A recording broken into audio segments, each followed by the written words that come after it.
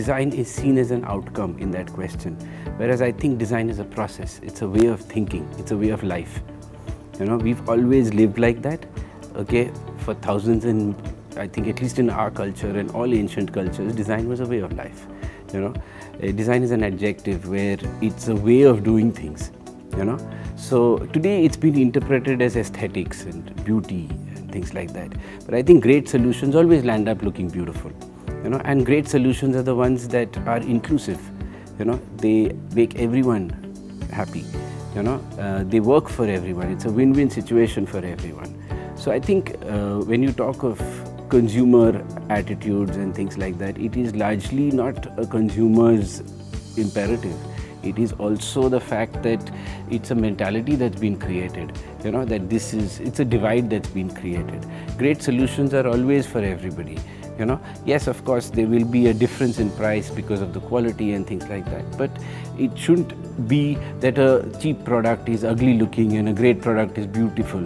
You know, in nature, you don't have a nutrition मिला तो गंदा सा पेड़ उग गया और अच्छा न्यूट्रिशन मिला तो बहुत सुंदर पेड़ उग गया. ऐसा नहीं होता, सभी पेड़ सुंदर होते हैं, you know. And that's the same thing with design. So if design is used as a process, the end outcome is always beautiful. Design is always seen as making things look pretty, you know, but actually design starts from the way of thinking. How holistic are you? How inclusive are you? Are you making all parts of the stakeholders winners, you know? So it's just that, you know, is everyone in a win-win situation, or is only one person winning? You know, so that is the fundamental difference. You know, design is still seen as a cosmetic makeover. It cannot be a cosmetic makeover. It is holistic. It includes policy. It includes capital. It includes ideas. It includes society. What we choose to look at it, at least in our philosophy as the way our company works, okay, is humane-centered design. People talk of human-centered design, but then you're separating the human out from the rest of nature, which is the fundamental problem today. You know, when you say humane, it is your connection with nature. You know, so we believe humane-centered design is what is needed. You know, if you look at what is the basic human need, you say food, water, shelter. That's not true anymore. You know, you need energy, you need security, you need safety. You know, what solutions are inclusive of all of that? You know, and then you talk about infrastructure. Okay, these are all means. Okay, it's the reason why we've developed, because I want better food. I use different means. I use technology. I use information. I use education. I use governance. These are all means to achieve every human being getting this basic needs, basic humane needs, you know. And ultimately, what is the impact on? It is on society, on economics, and on ecology, you know. Unless all of this and all these stakeholders are sitting together as friends and discussing ideas and discussing ways in which everyone can win, you know, we are always going to have disparity.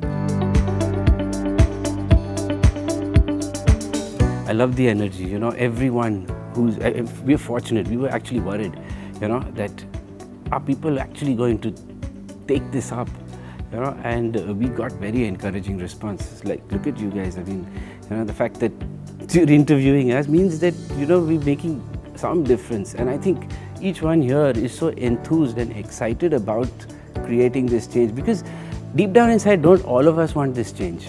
You know, we all want the world to be a better place. Nature, everywhere you look at it, is my biggest inspiration. You know, I think every project we've done is inspired by nature, which means physics, maths, chemistry, social sciences, literature, art. It all has to come together. I think nature is the truest, biggest example. I mean, we call it biomimicry, we call it inspired by nature.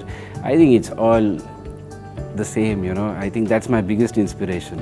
So I think there are many, many people who are doing great work across the world, and if you look at it, they are all inspired by nature. So I think that's what it is, you know. I think if we can take nature as our inspiration, okay, it's also our mother, you know. I think we should just respect it far more than we do, You know, shouldn't live in our closed rooms, closed societies, conditioned minds. You know, who's even made these society rules? No one knows. Who says this is the way it's done? You know, ये होना चाहिए, ये सब change हो जाएगा.